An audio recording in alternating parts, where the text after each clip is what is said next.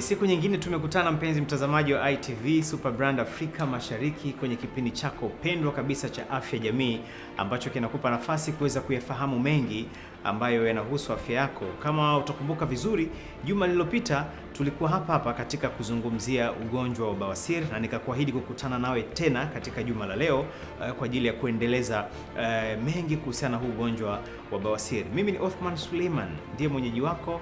Niko na Dr. Walter Kweka, daktari bingwa upasuaji kutoka hospitali ya TMJ iliyopo Mikocheni hapa jijini Dar es Salaam, ambapo leo katika mwendelezo wa ugonjwa wa bawasiri tutazungumza aina za bawasiri, hatua za bawasiri, lakini dalili zake na namna ya kujikinga na huu ugonjwa. Dr. Kweka, karibu sana kwenye kipindi cha Afya Jamii. Asante sana. Na kama unakumbuka vizuri, tulikuwa hapa juma lililopita kuzungumzia ugonjwa wa bawasiri na tukamwahidi msikilizaji na mtazamaji kwamba leo tutaendelea na mazungumzo ya huu ugonjwa wa bawasiri. Leo tutaanza na kuangalia aina za huu ugonjwa wa bawasiri ni zipi, labda pengine. Karibu. Kitaalam au kitabibu tunasema tuna aina kuu tatu za bawasiri.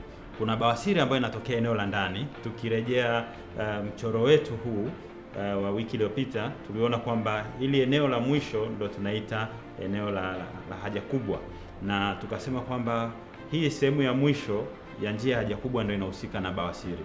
Kwa hiyo bawasiri ambayo inatokea eneo la ndani ni aina ya kwanza ya bawasiri, tunasema internal hemorrhoids. Lakini kuna bawasiri ambazo zinatoka nje. Wagonjwa wengi watakuja talalamika kwamba nina kinyama kimeota eneo la nje katika njia ya haja kubwa. Hiyo tunasema ni external au ni bawasiri ya nje. Lakini kuna binadamu au kuna Mtanzania anaweza akapata ya ndani na ya nje. Tunasema hii ni bawasiri mchanganyiko, ni mixed hemorrhoid, kwamba anazo zote mbili, bawasiri ya ndani na bawasiri ya nje. Na pengine hiko kinyama ambacho umekizungumza kwenye ile bawasiri ya nje kinakuwa eneo gani? Yaani kinakaje pengine? Tunapokuwa tunazungumza bawasiri kwamba kuna bawasiri ya nje, ni pale binadamu ambapo wanakuwa na kinyama ambacho kimeota. Hapa kuna njia ya haja kubwa, lakini kile kinyama kinakuwa kimeota kwa nje. Tunasema hii ni bawasiri ya nje. Na bawasiri ya ndani, ukiangalia mchoro huu hapa, hichi ni kifaa ambacho tunatumia katika kuchunguza, lakini unaona kuna uvimbe ambao uko ndani, sehemu ya ndani ya njia ya haja kubwa. Hii ndo tunaita bawasiri ya ndani. Na kuna binadamu anaweza akawa na hichi kinyama cha nje ambayo tunasema bawasiri ya nje, lakini pia akawa na hiyo bawasiri ya ndani. Na vile vile tunakuwa na hatua. Tunazungumza kwamba kuna hatua 5 za kupata bawasiri, kwamba kuna ile hatua ya kwanza ambayo inakuwa ni bawasiri ndogo. Kunakuwa na kauvimbe kadogo ambako kanakuwa hakana maumivu, na mara nyingi bawasiri hii haiwi kubwa kusema kwamba itatoka nje itamsumbua muhanga au mgonjwa. Watu wengi wanapata hizi, lakini akirudi kwenye nidhamu ya chakula, akala matunda, akala mboga za majani, na akaanza kufanya mazoezi mepesi, mara nyingi hawafiki katika vituo vya afya kwa sababu inakuwa imekwisha kuondoka. Na wengine wanaweza wakapata bawasiri ambayo inakuwa sasa ni nyama ambayo inajitokeza, inakuwa ni nyama kubwa. Hii ina uwezo wa kuendelea kujitokeza maradufu, na inapojitokeza inakuwa ina maumivu, lakini mtu akienda kujisaidia inakuwa kubwa sana. Akimaliza kujisaidia inarudi ndani yenyewe. Hiyo tunasema ni hatua ya pili. Hatua ya tatu ni ile bawasiri ambayo binadamu akienda kujisaidia, ambaye ni mwathirika wa ugonjwa huu, ile bawasiri inatoka, lakini haina uwezo wa kurudi yenyewe, bali mpaka yeye mwenyewe aisaidie kwa mikono kurudi. Hiyo tunaita ni hatua ya tatu. Hatua ya 4 ni ile bawasiri ambayo imetoka kama inavyoonekana hapa kwenye picha, kwamba bawasiri ikishatoka inakuwa ni kubwa, hata kuirudisha ye binadamu mwenyewe kuirudisha ndani inakuwa haiwezi kurudishika. Na hatua nyingine tunasema inaweza mishipa ya damu inaweza ikazuiwa kurudisha damu, uwezo wa damu kurudi ukashindikana. Kwa hiyo inakuwa ni bawasiri ambayo inaleta uvimbe kwenye njia ya haja kubwa, na hata kujisaidia inakuwa ni shida, kwa sababu hata ile tundu au ile njia ya choo kubwa kupita inakuwa ni shida. Na mara nyingi kishafika hapa, hawa ndio wagonjwa tunaokutana nao katika hatua hii ambayo tunasema ni bawasiri hatua ya 4 na 5, ambayo inakuwa imekuwa kubwa, na pamoja na kuwa kubwa inakuwa na maumivu, anapata maumivu makali, choo haja kubwa inatoka na damu, na vile vile ubora wa maisha. Huyu mtu hawezi kukaa vizuri, hawezi kutembea vizuri, na hata kulala hawezi kulala vizuri, kwa sababu uvimbe unakuwa ni mkubwa na unamfanya asifurahie maisha yake. tumekwisha fahamu labda aina za huu ugonjwa wa bawasiri, namna ambavyo zinaathiri mgonjwa, lakini dalili zake ni zipi hasa? Dalili ya kwanza ya ugonjwa wa bawasiri ni muhanga au muathirika wa tatizo hili kupata au kuona anapoenda kujisaidia haja kubwa inatoka na damu.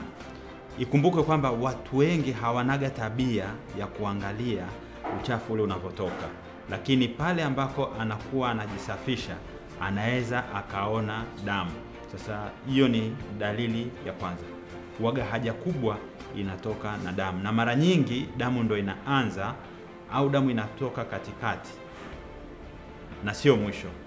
Naliweka hivi kwa sababu hata watu wenye saratani ya njia ya haja kubwa na utumbo mpana, pia moja ya dalili kuu ambazo tunazipata kwao ni kupata haja kubwa yenye damu. Lakini kwenye bawasiri damu ndo inaanza, alafu haja kubwa ndo inafuata. Hatua ya pili au dalili ya pili ya tatizo lenye bawasiri ni ile mtu kwenda kujisaidia kuona kwamba kuna uvimbe unatoka au kuna nyama inatoka alafu inarudi yenyewe, au kuna nyama inatoka ye mwenyewe anaamua kuirudisha ndani mwenyewe. Hiyo pia tunaita ni prolapse. Tunasema kwamba ni bawasiri. Inaweza ikawa ya ndani au ikawa ya nje, au mtu akawa nazo zote mbili. Dalili nyingine ni kupata maumivu.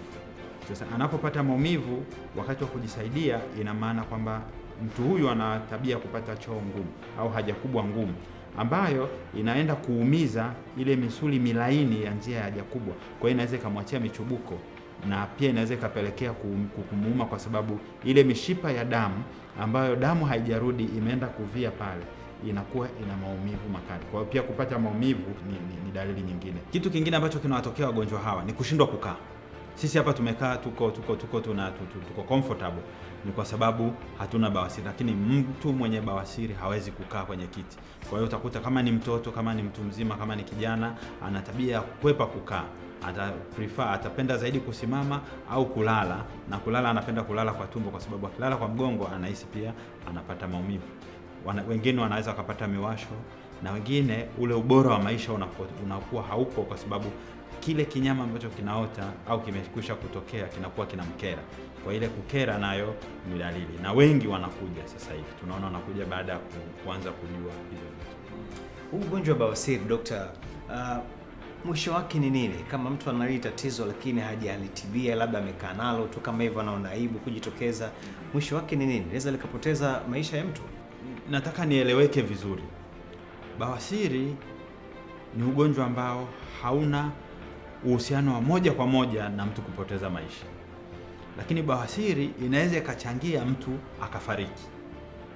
Kwa maana kwamba kama mtu ameenda kwenye tiba ambazo sizo rasmi, anaweza akakatwa akapoteza damu nyingi. Kwa hiyo kile kitendo cha kupoteza damu nyingi kikampelekea yeye kuwa na upungufu mkubwa wa damu, na akaweza kufanya nini? Kupoteza maisha. Ama akaenda akapata tiba ambazo sizo rasmi, lakini bakteria wakawepo ni wengi. Kumbuka hili eneo ni la kutolea uchafu, kwa hiyo kuna bakteria wengi pale. Wale bakteria wakapata njia kuingia kwenye mishipa ya damu, wakawa wengi kwenye damu. Tunasema huyu mtu anapata sepsis. Anapata sepsis kwamba kunakuwa na bakteria wengi kwenye damu, ambao sasa wanamletea homa, ataanza kujisikia kuchoka na nini, alafu baadaye anapata kitu tunaita septicemia. Kwa hiyo asipopelekwa kwenye sehemu husika na kupata tiba, ile septicemia sasa ndio itakwenda kusababisha kifo. Lakini ukija kuchunguza chanzo chake kilikuwa ni bawasiri. Kwa hiyo bawasiri kama bawasiri haiwezi kusababisha kifo moja kwa moja, lakini inaweza ikachangia kupelekea matatizo mengine yakaja juu yake yakaenda kusababisha kifo. Naam, umesema kwamba mtu asipopata tiba sahihi anaweza akapoteza maisha. Sasa hebu tueleze tiba sahihi ni ipi ya ugonjwa huu wa bawasiri? Asante. Niligawe mara mbili. Kuna kitu tunaita kuzuia, alafu kuna kitu tunaita matibabu. Sasa kwenye kuzuia, kwenye tatizo la bawasiri, huaga tunashauri sana watu wasiwe na tabia ya kujikakamua wanapoenda msalani, kwa sababu kuna baadhi ya tafiti zimeonyesha kwamba watu wanaojikakamua zaidi wakati wako msalani wana uwezo pia wa kupoteza maisha, kwa sababu anaweza akapata mishtuko mingine kwenye moyo na mifumo mingine. Kwa hiyo tunashauri binadamu hatakiwi kutumia nguvu sana wakati wa kujisaidia. Hatua ya pili ambayo ni ya kujikinga na tatizo hili ni kuhakikisha tunakula vyakula vyenye makapi. Na napenda kutoa wito kwa binadamu wenzangu au Watanzania wenzangu kwamba tujitahidi katika milo yetu tusikose vyakula vyenye makapi. Hii ikiwemo mboga za majani ambazo nimezungumza, kuna bamia, kuna ngogwe, kuna biringanya, kuna kabeji na kadhalika. Pia watu wawe na utaratibu wa kunywa maji kwa njia sahihi. Imekuwa watu wamezoea kusema mimi nakunywa maji lita 2 asubuhi au nakunywa maji lita 2 jioni. Unywaji mzuri wa maji ambao tunaushauri ni kwamba kila baada ya masaa 2 angalau unywe glasi 1 ya maji. Hayo maji yatakuwa na manufaa zaidi katika mwili wako kuliko kwenda kunywa maji mengi kwa wakati mmoja kama ni asubuhi au jioni. Na vile vile tusipende kukaa msalani muda mrefu. Twende msalani kukiwa na ile haja, tukitoka tumemaliza. Sasa tukija kwenye upande wa pili, jinsi ya kutibu bawasiri. Bawasiri tunaweza tukaitibu katika makundi mawili. Kuna kundi la kwanza tunasema ni non-invasive, pasipo kushirikisha masuala ya upasuaji. Alafu kuna hatua au kundi la pili tunasema matibabu ya upasuaji. Sasa ile ya kwanza ambayo sio ya upasuaji ni ile tunaozungumza kwamba mtu aweze kubadilisha maisha yake, chakula kibadilike, afanye mazoezi, anywe maji ya kutosha, apunguze uzito na tabia yake kwenda kujisaidia. Lakini pia tuna dawa. Kuna dawa ambazo ni za kuweka njia ya haja kubwa ambazo zinasaidia kulainisha na kuondoa hiyo tatizo ya bawasiri, inaweza kupunguza sana. Lakini pia kuna dawa ambazo ni za kulainisha haja kubwa. Lakini vile vile kuna kitu tunaita rubber ligation, kwamba tuna vifaa maalum ambavyo vinaenda kuinyonga ile bawasiri kama rubber bendi ambayo inaweza kwenda kutoka. Lakini pia kuna kitu tunaita sclerotherapy, ni aina ya tiba ambayo zile bawasiri zinaenda kuchomwa na mgonjwa anapata tiba hiyo. Sasa hizi zikishindikana au mtu amekuja ugonjwa uko hatua ya 4, hatua ya 5, ina maana sasa huyu anahitaji upasuaji. Na kwenye upasuaji kuna ule upasuaji ambao umezoeleka wa kawaida ambao tunaita hemorrhoidectomy, tunaenda kuzitoa. Lakini pia kuna upasuaji wa kisasa ambao tunaweza pia tukaushirikisha. Kwa hiyo matibabu yanaweza kawa ya upasuaji na yakawa sio ya upasuaji. Tunapozungumzia kwamba kuna njia ya kuweka rubber bendi, ni kwamba kunakuwa na ile bawasiri kama inavyoonekana vizuri hapa, then kunakuwa na kifaa ambacho kinaishika kwa kuivuta ili tuweze kupata ile shingo ya hii bawasiri ilipoanzia. Kwa hiyo ikishapatikana ile shingo, hichi kifaa ambacho kitaalamu tunaita ligator kinakwenda pale kinaibana ile bawasiri, na baada ya kuibana ina maana hii ya huku ambayo imebanwa itakuja kuanguka yenyewe. Kwa hiyo ni njia ambayo tunaweza tukamfanyia mgonjwa tiba hii na siku hiyo akaondoka. Na kikubwa ni kwamba mara nyingi tunawapa dawa za maumivu, baada ya masaa 24 anakuwa hana maumivu na anaweza akaendelea na shughuli zake kama kawaida. Kuna aina nyingine ya tiba ya bawasiri ambayo tunasema tunatumia stapler. Kunakuwa na kifaa maalum ambacho mgonjwa anakuwa amepewa dawa ya usingizi au dawa ya ganzi, ambako hichi kifaa kinaenda kinameza zile bawasiri. Unakuta kinakuwa kama kikombe. Kwa ile bawasiri inatumbukia kwenye hichi kikombe, alafu hii sehemu ya juu inashuka. Vinapokuja kukutana, hii sehemu ya juu inakiswa, kwa hiyo inakata na kushona hapo hapo. Hii ni njia pia ya kisasa ya kutibu shida hii ya bawasiri. Ni ya gharama kidogo, lakini mgonjwa hahitaji kulala hospitali. Na ile ya kwanza niliyoizungumza ya rubber ligation na hii ya staple hemorrhoidectomy ya upasuaji huu, mgonjwa akitoka hospitali anakula kama kawaida, na ndani ya masaa 24 ana uwezo wa kuendelea kufanya kazi zake kama kawaida. Aina nyingine ambayo ni ya tiba ya bawasiri ni ile tunasema tunafanya operation ambayo ni ya kawaida. Hizi zilikuwepo kwamba ile hemorrhoid inachunguzwa, inavutwa, ikishavutwa kunakuwa na mkasi maalum kwa ajili ya kukata. Ikishakatwa then panakuwa panashono, kwa mtu anakuwa anashono. Aina hii ya tiba ya bawasiri ya upasuaji, hii inaweza kumfanya mgonjwa akakaa kidogo hospitali, takribani siku 1 mpaka siku 3, Lakini pia mara nyingi tunapenda watu wanapotoka kwenda nyumbani wasiingie moja kwa moja kwenye kufanya kazi, na mara nyingi tunaweka pia kwenye chakula ambacho ni laini, kwa sababu ya kutoa fursa ile sehemu ambayo tumeishona iweze kupona vizuri. Kwa hiyo hii ni aina ya upasuaji ambayo ipo toka kwa muda mrefu katika tasnia hii ya upasuaji, lakini changamoto ni kwamba itachukua muda mrefu kidogo mgonjwa kupona na kuja kwako kusema kwamba sasa sina shida ya maumivu wala sina shida ya damu, nimepona. Dr. Kweka, madhara ya huu ugonjwa ni yapi kama mgonjwa hatapata tiba sahihi? Manake mtaani inatajwa zipo tiba za kiasili za huu ugonjwa wa bawasiri na wapo ambao wanaamini wakizitumia wanapona. Sasa nyinyi wataalamu mnasemaje? Na madhara ni yapi kwa mtu ambaye hajapata tiba sahihi? Wagonjwa wengi ambao wananifikia hawaja kuanzia kwenye vituo vya afya, mara nyingi kutokana na ile aibu, na kumekuwa na ile pia familia zetu za Kitanzania kusema kwamba ngoja nimshirikishe shangazi, ngoja nimshirikishe labda mjomba anakuambia okay, kuna mtu fulani anatoa tiba ya tatizo hili, ngoja nikupeleke. Kwa hiyo imekuwa ikipelekea wagonjwa kuchelewa kufika sehemu husika kwa ajili ya kupata tiba sahihi. Kwa hiyo huku kwetu wanakuja kwa ajili ya tunasema salvage treatment, kwamba wamekwisha kupata tiba ambayo imefail, imeshindikana, ndio wanakuja huku kwetu. Kwa hiyo nimejionea watu wakiwa wanapewa dawa ambazo ni za kuunguza. Mtu anaambiwa akakalie kwenye kigoda, anawekewa dawa inaunguza, inachoma kabisa. Kwa anapokuja kwetu tunakuta sehemu imechomeka kabisa, isibani. Au kuna wengine wanakatwa kienyeji pasipo kushonwa, kwa hiyo anaendelea kupata damu inatoka na kadhalika. Sasa mtu ambaye ana shida ya bawasiri ambaye amepata labda tiba ambayo sio rasmi au hakupata matibabu husika, anaweza akapata pia madhara. Na moja ya madhara ambayo anapata tunasema ni thrombosis, kwamba ile damu inapoganda ikatokea mazingira yakasaidia ile damu ikasagika ikatoka na vichembe vidogo vidogo vya damu vikarudi kwenye mfumo wa damu, tunasema mgonjwa anaweza kupata kitu kinaitwa thrombosis. Kwamba hiyo thrombosis ni ile hali ya kusababisha damu sehemu nyingine ikaanza huo mchakato wa kuanza kuganda, na mwisho wa siku inaweza kumletea matatizo makubwa yakagharimu hata uhai. Lakini pia vidonda vikubwa njia haja kubwa. Nimejionea pia watu wanakuja na vidonda vikubwa ambavyo inasababisha mtu ashindwe kujisaidia.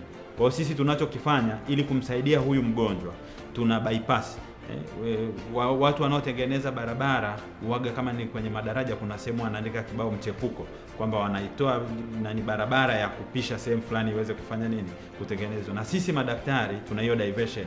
Tunachokifanya, tunakuja kwenye utumbo mpana huu, sehemu hii ambayo choo kinahifadhiwa kwa muda, then tunatoa kwa kupitia pembeni ya kitovu, tunamwekea njia ya muda ya kujisaidia, tunaita colostomy, ili lile eneo la kule mwisho liweze kupata ahueni au afueni kuweza kufanya nini, kupona. Kwa hiyo wengi wa Tanzania hawajazoea colostomy, lakini moja ya madhara ya hii hemorrhoids, kama ikitibiwa ndivyo sivyo au ikaachwa ikatengeneza vidonda vikubwa, ni lazima tuweke hiyo colostomy. Lakini kitu kingine ambacho tunakutana nacho ni majipu, kwamba hili eneo linaweza likawa limepata shida, mtu akaendelea kuvumilia na kutumia dawa za maumivu, mwisho wa siku akapata jipu. Jipu hili linapotokea linaanza kuingia kwenye makalio, na sehemu kubwa makalio ni mafuta. Kwa hiyo jipu linapoingia kule linasababisha mtu alazwe, linasababisha pia pengine saa nyingine tuweke hii diversion, tuweke hii colostomy ili kuweza kuhakikisha kule uchafu haufiki na kuweza kumsaidia huyu binadamu mwenzetu. Kwa hiyo madhara yanakuwepo, na madhara mengine ni kwamba tatizo likibaki kwa muda mrefu linaweza likapelekea maambukizi ya bakteria wakarudi kwenye mwili na kusababisha bakteria wakawa wengi kwenye damu. Mtu akienda kupima damu anaambiwa na bakteria wengi, inampelekea kulazwa, na inaweza ikampelekea hata kulazwa ICU, kwa sababu kama anapata sepsemia, ina maana hata matibabu inabidi yawe aggressive, yawe matibabu makubwa na ya haraka ili kuweza kumsaidia. Kwa hivyo vyote vinaweza vikamkuta mtu ambaye anachelewa kutibu bawasiri inavyotakikana. Kuna baadhi ya watoto dokta, wale ambao wana umri wa kwenda wenyewe msalani kujisaidia, inawezekana wakawa na tatizo la bawasiri bila mzazi kujua, na yeye mwenyewe mtoto bila kujua ni kitu gani kile. Matokeo yake anakaa nalo muda mrefu lile tatizo. Wewe ni mtaalamu, pengine kauli yako ni ipi? Asante sana. Mara nyingi watoto wakipata bawasiri hapata lalika nyumbani.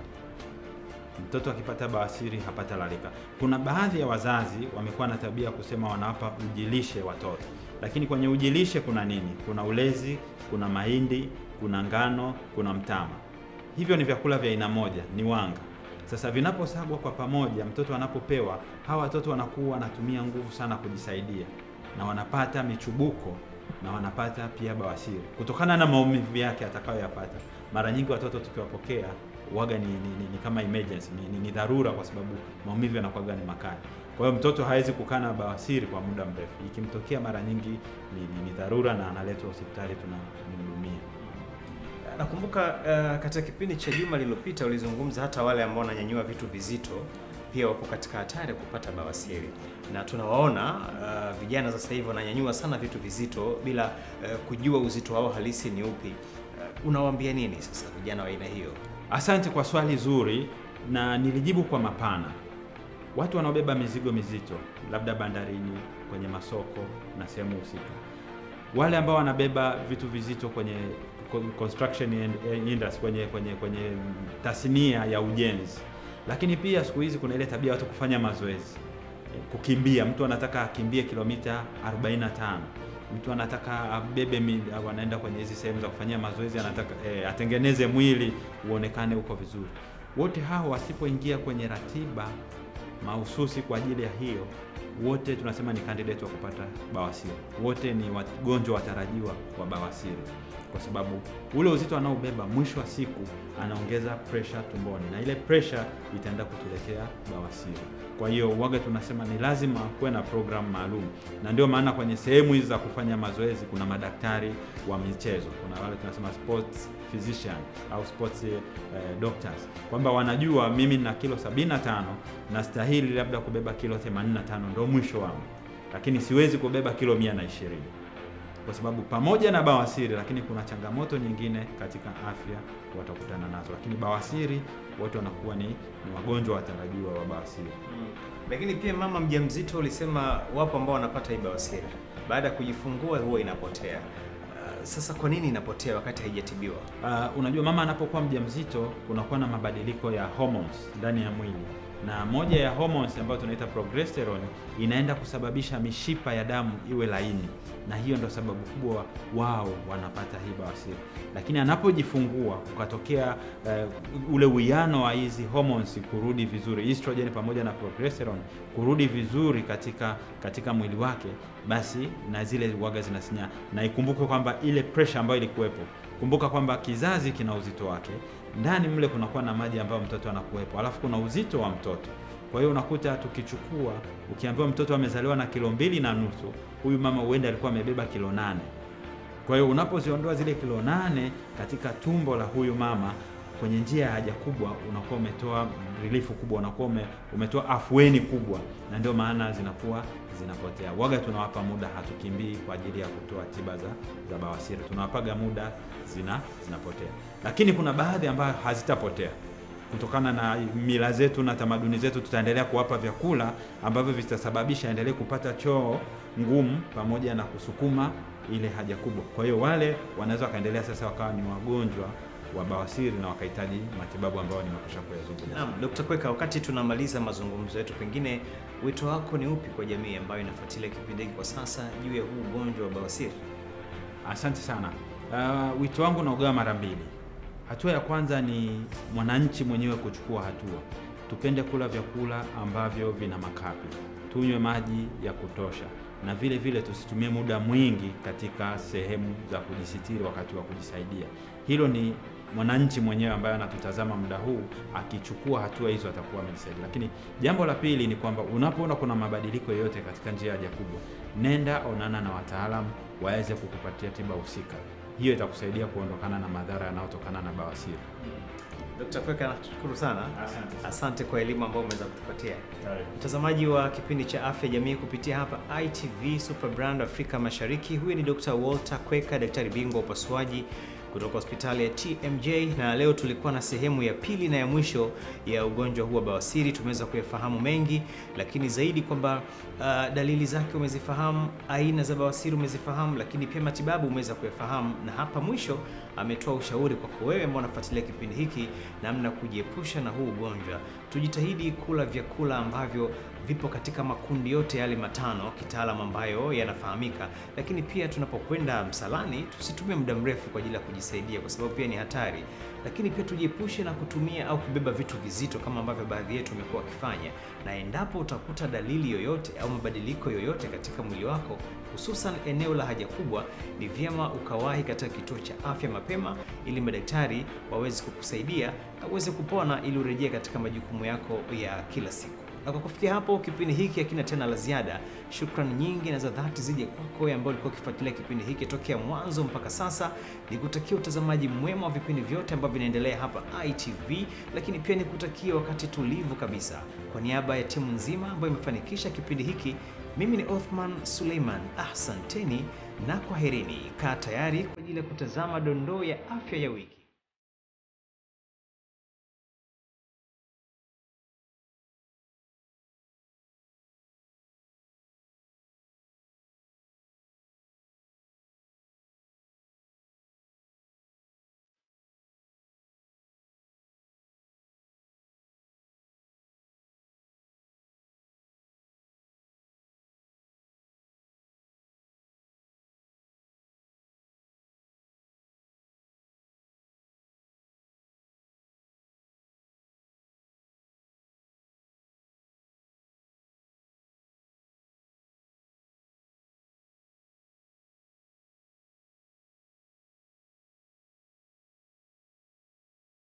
Kwa maoni na ushauri tuandikie kupitia info@itv.co.tz.